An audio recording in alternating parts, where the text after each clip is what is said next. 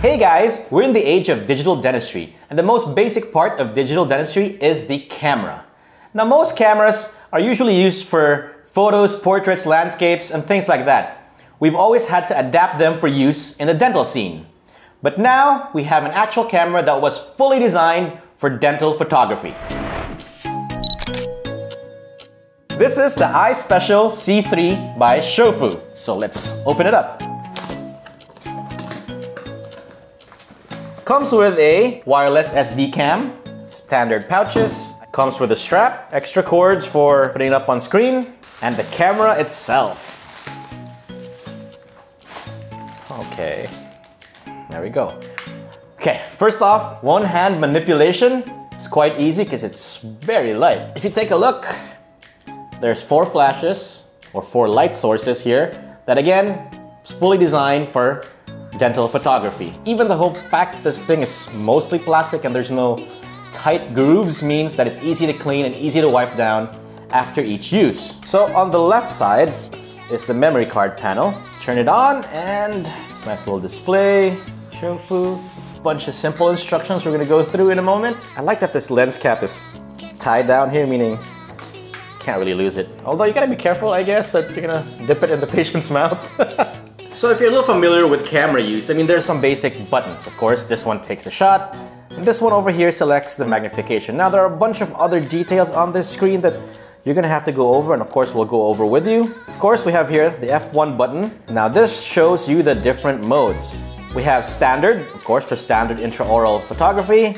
Surgery, for intraoral photography from a certain distance for surgery, because you really can't be in the way of the surgeon. Then we have the mirror mode for intraoral photography using a mirror. So this image can be reversed after shooting. There's a face shot or face shooting view. Again, this is for the portraits or half bodies if needed. Then of course there's also the low glare setting. This one is used to minimize reflection and glare on teeth using the flashes right here. Because if you ever done photography into the teeth, sometimes there's too much light or it bounces off the teeth because it's just a little bit shiny. And of course, there's the whitening mode. So this one is the best way to compare before whitening and after whitening. So it's all touch screen. I don't really have to fiddle with too many buttons other than just with what's on the screen. Then of course, there's the telemacro, which is taking close-up. For example, I just want to focus on the 2 centrals. This one allows me to do so. And the last function on the mode here is the isolate mode. This is optimal for shade taking. It takes away the gums and focuses your color or your shade just on the teeth. So it de-emphasizes the background other than the teeth. So I'm in standard mode now, and there's even a guide here on the top which says this camera needs to be 22 to 70 centimeters away from the target. As soon as I click the button halfway down, it tells me how far away I am from my camera to this target. Right now I'm about 25 centimeters. And the ideal distance for the standard mode is 22 to 70 centimeters. So I guess I'm a bit close. So I'm gonna back up just a bit and let's try again. Now I'm at 35 centimeters. That sounds about right for me, and let's take the shot. So now I'm trying to do a different mode and I'm too close. I'm too close. It actually blinks red that I'm too close, so I have to back up just a little bit. Now it's gonna tell me it's green, it's good, I'm in the correct zone, and I'm gonna take the photo. Let's see how that looked, and that's what I got. Let's see the other photos I took. This one was from a bit further away. Now this little knob here on the top, once you get used to this camera, you don't have to do all the touchscreen functions, but let's say you're a beginner, the touchscreen functions work great. This is sort of dummy proof. For example, right now I'm too close for the selected mode I'm in, and no matter how hard I try to take the photo, it just won't let me. It just tells me it's red, not a good zone, not a good place to do this. So switch up the mode. So again, it holds your hand in a lot of ways. It holds your hand in making sure you're able to get the right photo without fiddling with too many functions. Now, why would anyone want this? Earlier, I talked about adapting a camera for dental photography. This is what we use at our office. And I don't know about you, but this is a big boy. It's quite heavy.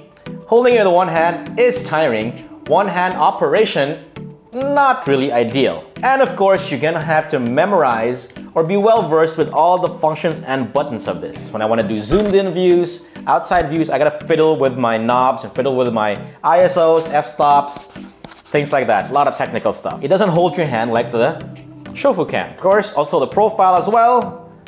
I'm already struggling and shaking just holding this big heavy one here. It's designed very similarly, but this is just designed more efficiently for dental use. So as you delve further into the function of this, you can even organize your patients. It allows you to categorize them by patient number. Not necessarily that you have to input the number yourself, it just does it for you and it keeps all the records within that segment of the file. It's just an extra feature that you can work with when you want to organize your files. An interesting thing is once you bring this onto your computer, it actually watermarks this information onto those set of photos. Compared to the way I do it with this, such a fancy thing, what I do is I would actually get like a little post-it and post it at the side and take a photo of that as my way of tracking the patient or the patient whose photo that I took of. With this cam, it does it all here on the camera itself. So that's the Shofu EyeSpecial C-III, the smart digital camera designed exclusively for dentistry. It's a great product, especially if you're looking to start dental photography and you really don't want to have the headache of, oh, what lens do I need? What camera do I need? What settings do I need for this and that? The highlight of this is really the hand holding, the way it guides you through the steps that you need to go through. Overall, a very nifty, well-designed product for dental photography. Look it up. So thanks for watching. If you have any comments, please leave them down below. See you next time.